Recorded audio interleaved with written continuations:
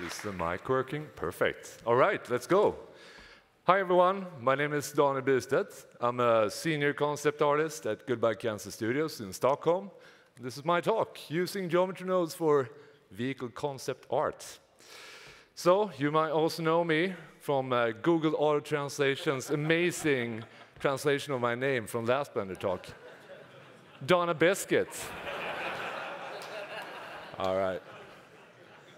So, Goodbye Kansas Studios. We are a VFX studio that creates game cinematics, VFX for film and TV.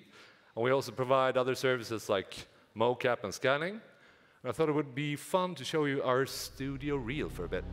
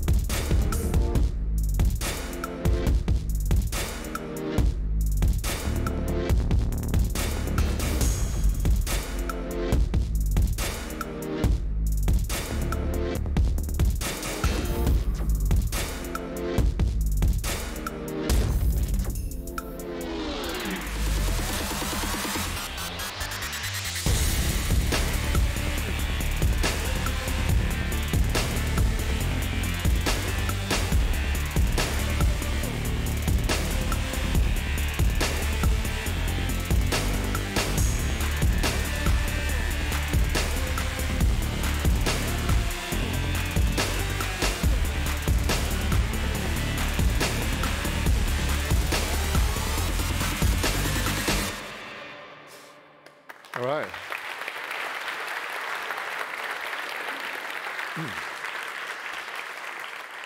Thank you. So, in my free time, I like to create like personal artwork and tutorials and add-ons. I've also been providing the Blender Institute with like demo files and promotion material. So, yeah, let's dive into the vehicle concept generator. So here you can see the tool in action. And as you can see, it's pretty easy to randomly generate different vehicle designs just by changing the geometry node parameters. And my approach has sort of been to divide the different geometry nodes set up in different modifiers, because that way I can sort of like apply the primary shapes, then remodel those, and still have the scattering of greebles, for instance, like still live and kicking. So, breakdown. So the primary shapes is made of a collection of 6 super simple shapes, and these can sort of be replaced at any time. And I start with one object, and then I scatter other objects on top of that and sort of randomly rotate them in the y-axis. And then I have this separation value thing. Or does that play? Oh, here we go. So basically, that's a separation value to create more sort of complex shapes from this. So then, no sci-fi plates, and then magically we have sci-fi plates. This is basically just filtering out random faces, duplicate them, and extruding them. So then, in order to make the model symmetric, I take this and just apply a normal mirror modifier, because that's the fastest way, as far as I know, to do it. In geometry nodes, I guess you would have some kind of Boolean operation, but we don't still have a bisect there. So then I add wings, thrusters, etc. So the thrusters always points toward the back, and wings point away from the origin of the object. And the cockpit is snapping to the surface and can be moved around. So then I can also add wheels. So this is basically just a mesh line, and the wheels are instants on the points. And then I randomly remove some points to get some sort of like visual interest, and so everything is not like super, even. So greebles, cool sci-fi stuff, makes stuff look more interesting than it really is, So basic rubbish shapes. All right, greebles are instants on points, and the surface is remeshed first. Otherwise, since I have a lot of intersecting geometry shapes, I would get a lot of greebles inside of the surface. So greebles are also aligned to the closest edge, so that the x-axis aligns, and the z-axis of the greebles aligns to the surface normal. Then mapping. So the geometry nodes don't really have a UV. So when the vehicle is created, I sort of make this attribute called mapping. That makes me being able to texture stuff and tile textures. So here we can see the mapping visualized. And then I have tiling sci-fi texture. And this is very similar to the texture coordinate objects in the normal shading nodes. So then I assign a random value to the ship, and this is used to sort of move the mapping in X texture space, so that I can do a texture projection with this UDIM sequence, do a top projection, and that's the final material. So then I have a tiling sci-fi plate texture. So this is basically just scattered stuff, and then I shift them in the depth so that they don't intersect. And each plate has a curve that goes along the border edge, and that's sort of used in the texture to create the separation between the plates. And then the geometry is instant, so that I get this tiling texture pattern that is repeating. And plates and greebles are then rendered on separate view layers. And then inside of the composting, I sort of combine these to make a depth map and a color map. So some fiddling there. So let's dive into the node setup. So due to time limitation, I won't be able to go over everything, but this will be like a cherry pick of it. And I apologize if it's there. There's a lot of stuff in here, so. Okay. So I start off with a single point using the mesh line node. Then I have this primary shape that comes in to the collection. I use pick instance to just pick one of these objects, and we get this. And then I realize the instances so I can mess around with the attributes on the points. Primary shape separation. This is the thing where we separate the primary shapes so that they get more complex shapes. So first off, I have the primary shape here, then scatter points on that, and then I want to sort of be able to shift the scatter objects along the surface normal. So I have let's see here. The normal comes in there from the node distributes points on face. Cool. So the little blue arrow there represents the normal. And then I have the separation value coming in from the user interface, and I multiply that with -1. So if the input value is 10, I get a -10 and 10, and put that into a random value. And then I take the, oops, too fast. Then I take the normal and multiply the normal with that random value. So we get this sort of behavior. Yep. Okay, primary shapes instance on points. So now we have scattered our points, right? And we take in these primary shapes, and here's the points that we scattered earlier. And then we plug it into the points, right? And we get this. Now I want to add that random rotation along the the y-axis. We don't really want to have, like, it's going to rotate along the direction of the ship, because I don't want to do this kind of rotation, because it's going to look super weird. So now I have a custom node group. And basically, I want to get the random rotation here, right? So I have an input value between 0 and 1, and then I remap that to a value of between 0 and 360, right? So a value of 0 would remap to a rotation value of 0, 0.5 would remap to 180, and 1 would remap to 360. So, yeah, we got the little, oh, I should use the laser pointer here. Here we go. 0.5. And we get, let's just say that we get 180 here, right? And now we want to get that random value. And we want to get a vector between 0 and 180, right? And here I'm just using integers. So, I mean, vectors are float values of 3. But for readability, it's integers here in the presentation. So somewhere along this line, we're going to get a random rotation. And we're just going to say that the result here is 95, 87, and 105.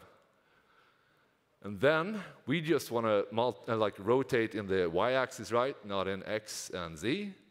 So we just multiply the rotation value with 0, 1, and 0. So that gives us a value of 0, 87, and 0. Cool stuff.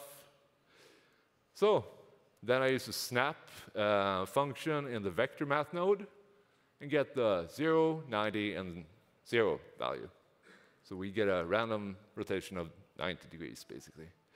And then we're just going to convert this to radians so that Blender can, do the rotation properly.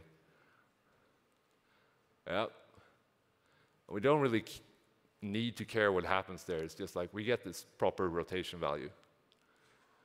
So then we get this sort of behavior. It's just like random rotation snapping to 90 degrees. Now it's time to scatter those cool greebles that we did. Ooh, spaceship. All right. Here we go. So here are the source assets for the greebles. These are just like very simple shapes, nothing fancy. And the z-axis will sort of point along the normal direction, as we said before. And the x-axis, we want to align that to the closest edge of the primary shapes. And the longest side of the bounding box should be 1 unit, because that's, then you get a more predictable result when you're using random scale. So, when I create the primary shapes, I also add an attribute called primary shapes on those points. And this is really handy when you're doing like a geometry node setup from modifier to modifier, because then we can pick up this value later and do cool stuff with it. So for instance, I only want to scatter greebles on the primary shapes and not the wings, for instance. So then I can just delete that. So the setup looks like this. If the points do not have a value that says primary shapes, then delete them. We get this. Nice. So here we can see the mesh coming in over here. And we want to, now we sort of want to make sure that we don't get greebles inside of the spaceship, right? Because we got intersecting shapes. So I convert this to a volume, then back to a mesh. Now we just have an outer hull. Now we want to snap it back to the surface of the original object. So I'm using this geometry proximity node, take the position, and just set the position of these vertices. So now, finally, we can scatter the points, which then will be greebles. Let's see here. So in this step, I want to set a scale to all of the points.